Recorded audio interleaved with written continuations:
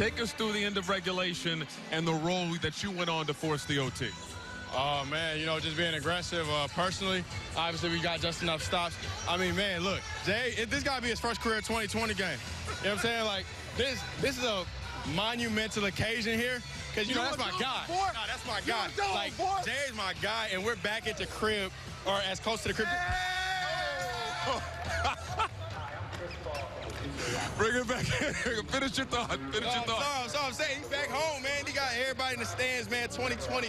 Like, we don't do without him. And then at the end of overtime, it was Joe. You know what I'm saying? It was Joe making shots, which we needed. Wow, that's hitting my compression shorts. I'm gonna bring Jarrett in. But what does this say about the belief for this team that you guys pulled off this comeback? We're a resilient group. I know it's one of our principles, one of the thoughts that Kenny, one of the words that Kenny has, like, for our team and as like a foundation or whatever. And we showed it tonight. Appreciate you.